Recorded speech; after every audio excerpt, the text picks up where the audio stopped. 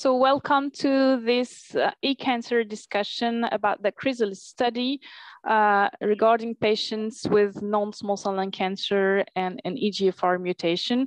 The results were recently reported in the ESMO Congress 2021, and I'm here with Dr. Catherine Shu to discuss about the results. Dr. Shu, maybe you want to discuss about the design of the study? Thank you. Thanks for having us.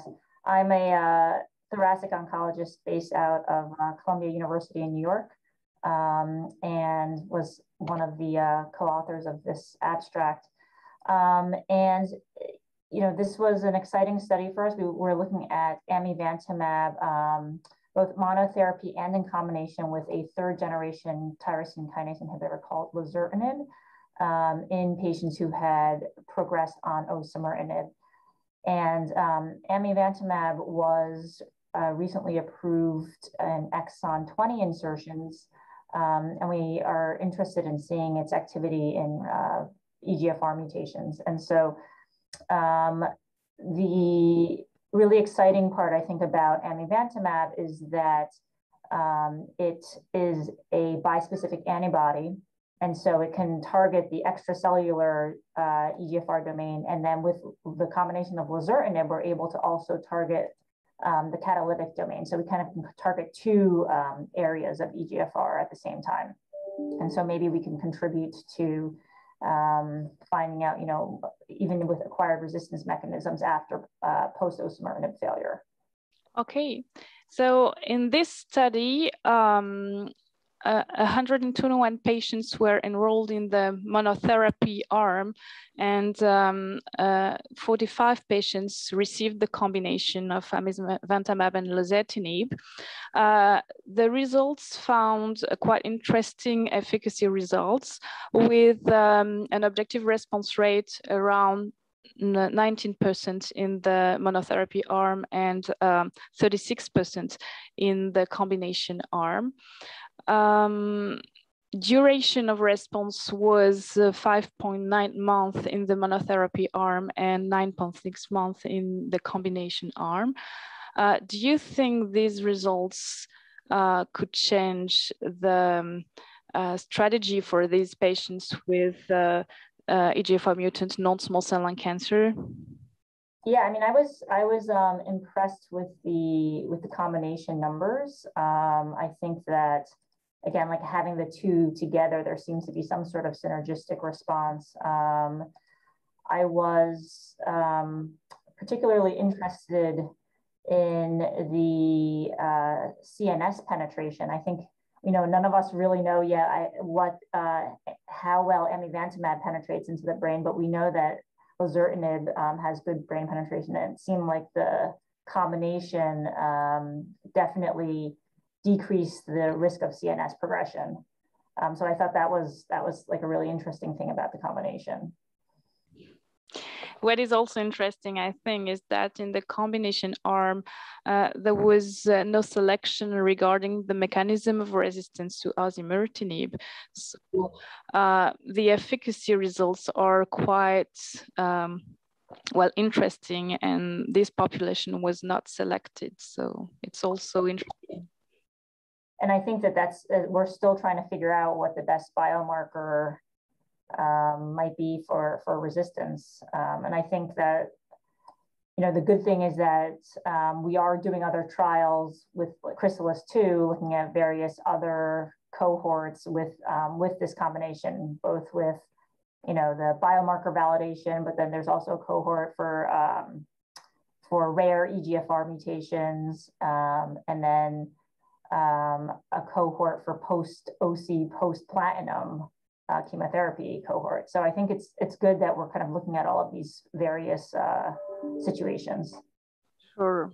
We also had results in the ESMO Congress from Amivantamab in the specific populations of patients with MET alterations, which may be the best populations of patients to receive Amivantamab as a monotherapy, I think, which is so interesting. Yeah, what do you think in the future? There's the Mariposa trial looking at first line, amivantamab with lazertinib and versus osimertinib. Do you have any thoughts? The preliminary results of the combination of amivantamab and lazertinib in the population of patients with treatment-naive EGFR-mutant non-small cell lung cancer were really impressive, because the first results reported an objective response rate of 100%. So they were quite impressive. So I think this trial is particularly interesting, and I think that maybe this will be the treatment option for the first line treatment of these patients with EGFR mutant non-small cell lung cancer. I'm very interested in seeing how those results kind of come out. I think patients, from a patient standpoint, being just on one pill a day is definitely easier than being on, an IV infusion every week. So I think it'll depend on what those numbers show. And what do you think about patients or physicians that are afraid about the infusion-related reactions with amivantamab? That's a great question. I mean, I think that when you look at the safety profile for amivantamab, the infusion-related reaction, you do see in a significant proportion of the patients, but it does tend to be on that first infusion. I haven't had really any patients have that reaction after the second one. And I had given amivantamab kind of in the very beginning when we were all still learning about the drug. And I think we've gotten a lot better about treating the infusion, or preventing the infusion-related reactions. Like now we give a lot of pre-medications, and we give steroids and Benadryl and famotidine. And so I think that we've gotten better at it. And I do always warn patients before they get their first dose.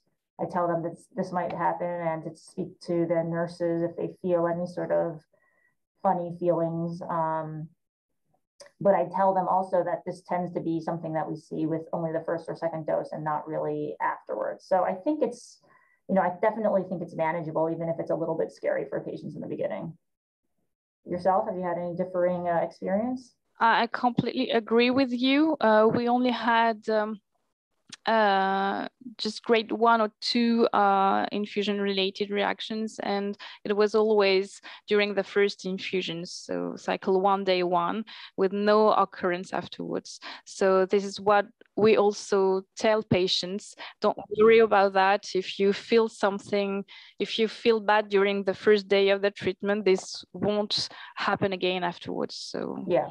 The other thing I've noticed with the combination is that the rash is worse, because I've given a lot of amivantamab monotherapy, and the rash is, I think, definitely worse with the combination, which makes sense. But I've had some patients with, kind of even like mouth sores, they have like paronychia and fissures in their fingers, and as well as just kind of that like generalized acneiform rash.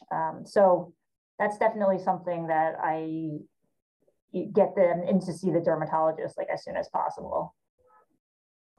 This is also our experience here, where these skin adverse events are even more an issue than the infusion-related reactions, and they are due to lazertinib. That's what I think too. So thank you, Dr. Shu, for this discussion. I think that we can take home as a message that the combination of amivantamab and lazertinib is a promising option for these patients with EGFR-mutant non-small cell lung cancer. We are waiting for the results in the first-line setting. And the safety profile is quite good, with manageable side effects, and especially for the infusion-related reactions. So thank you all for watching. Goodbye.